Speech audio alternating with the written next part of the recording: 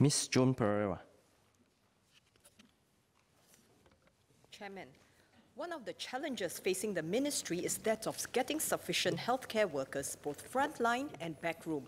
This is especially so with the adding on of more healthcare facilities and the rising demands on our medical services.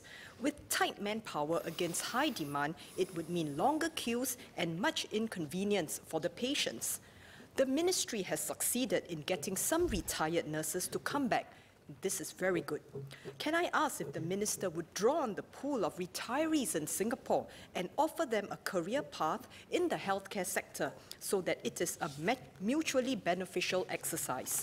In Mandarin, 除了欢迎已离职的护士重新工作，我们可以鼓励中途转业或退休人士加入护理行业。